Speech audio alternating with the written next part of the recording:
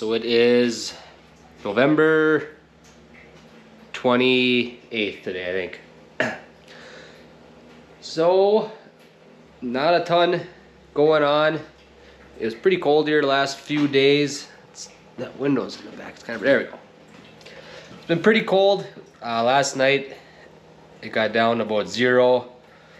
So winter is here.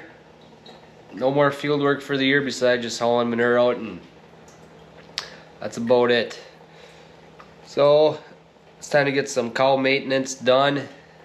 So tonight I'm gonna vaccinate the cows.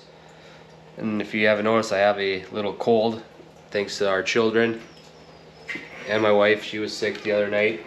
I think everyone kind of knows what that's like. When one gets it, it's a domino effect. Everybody in the house gets it. So just gotta deal with that. So I'm gonna vaccinate the cows tonight.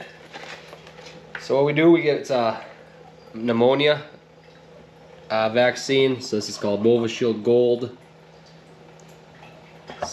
So you're not supposed to give this to pregnant cattle, but we do, and the reason why we can is because they get it once they're calves, and then they get it while they're springing heifers or before they're bred, then while they're bred. So they've gotten this their entire life, and we vaccinate them every year with it. So knock on wood, we don't have issues with cattle aborting.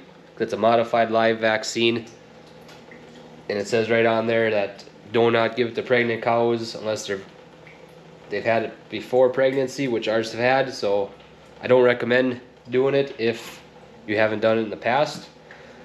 But this is what we do, and yeah, and that's about it. It helps with pneumonia. I don't know, there's all kinds of stuff. Big thing's pneumonia, but it's a virus, diarrhea, parainfluenza, lepto.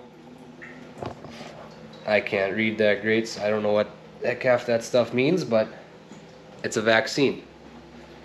So we give it to the cows.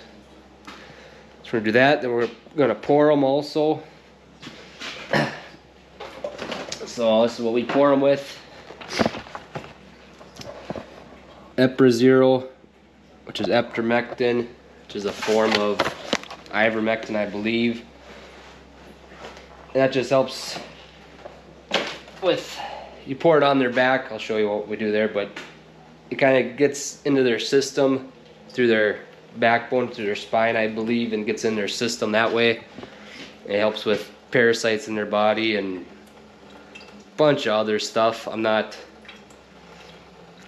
I don't know if it helps a ton, but pretty much everyone does it, and it seems we do it. We don't have issues with anything too bad, so we just do it.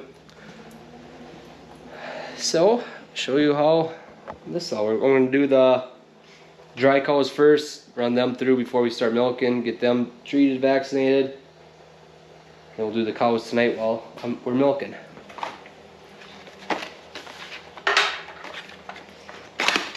Alright, so with these vaccines, there's one vial that has powder in it, the actual vaccine.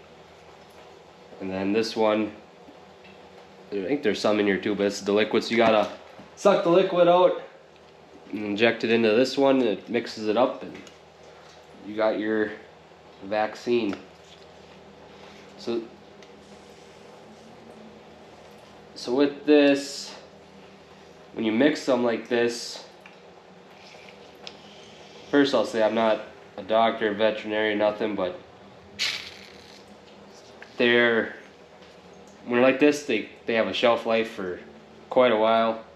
But as soon as you mix it, it kind of activates the organisms and stuff, or bacteria or virus, whatever you want to call it, and then it's only livable for 24 hours. So if you don't use it up right away, it's junk. You got to throw it away. So we got just enough for all the cows, and then if I do have any extra, I'll vaccinate the calves here tomorrow with it, just so we don't waste anything.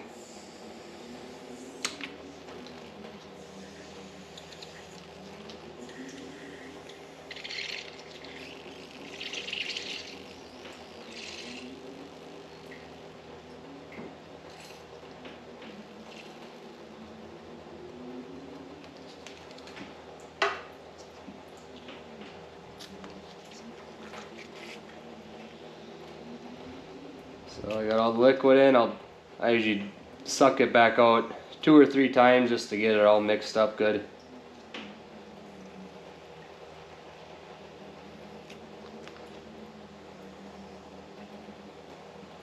I'm a little gun shy of doing this, or pulling out shots.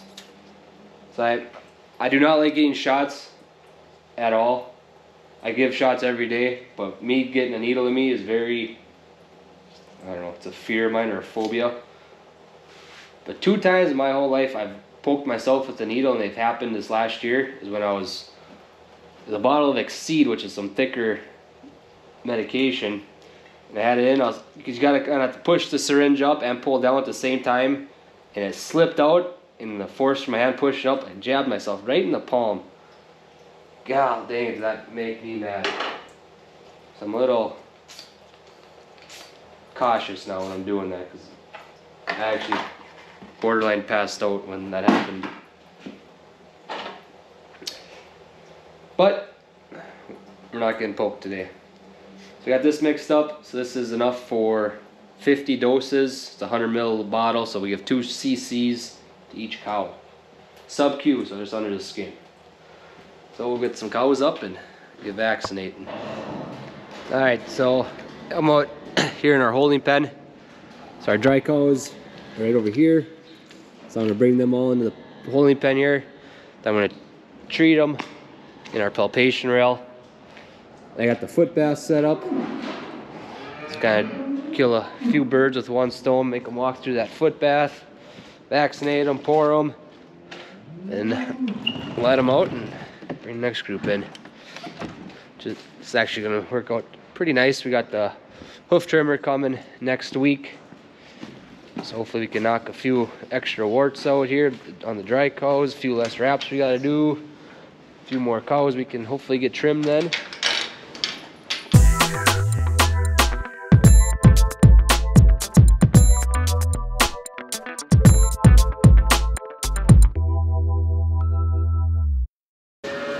Alright, so we got the first group done.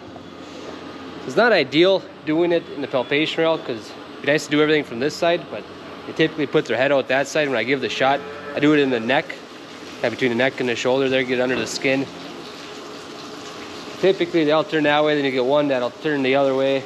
Like when I do the milk calls, I do it in the parlor when they're all in the standing there with that in the head gate.